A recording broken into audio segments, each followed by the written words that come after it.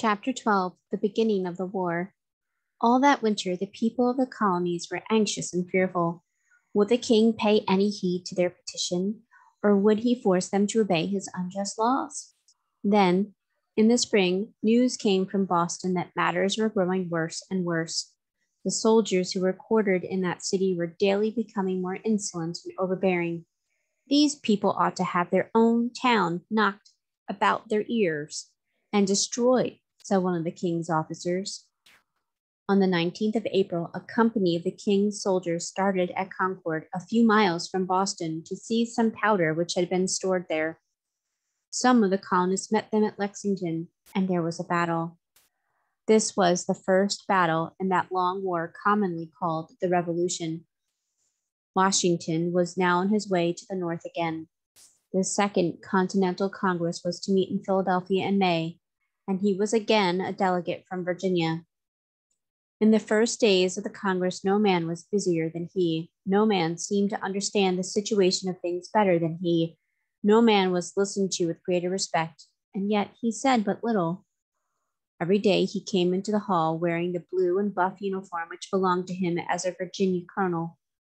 It was as much as to say, "The time for fighting has come, and I am ready." The Congress thought it best to send another humble petition to the king, asking him not to deprive the people of their just rights. In the meantime, brave men were flocking towards Boston to help the people defend themselves from the violence of the king's soldiers. The war had begun, and no mistake. The men of Congress saw now the necessity of providing for this war. They asked, "Who shall be the commander-in-chief of our colonial army?" It was hardly worthwhile to ask such a question, for there could be but one answer: who but George Washington? No other person in America knew so much about war as he. No other person was so well fitted to command. On the 15th of June, on motion of John Adams of Massachusetts, he was appointed to that responsible place.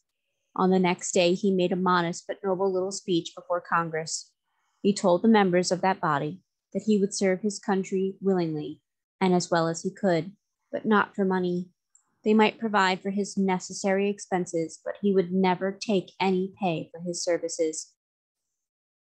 And so, leaving all his own interests out of sight, he undertook at once the great work that had been entrusted to him.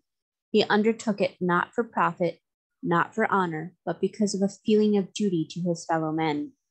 For 8 weary years, he forgot himself in the service of his country.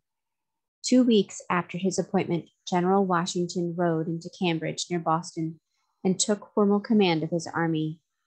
It was but a small force, poorly clothed, poorly armed, but every man had a love of country in his heart. It was the first American army. But so well did Washington manage matters that soon his raw troops were in good shape for service, and so hard did he press the king's soldiers in Boston that before another summer they were glad to take ship and sail away from the town which they had so long infested and annoyed.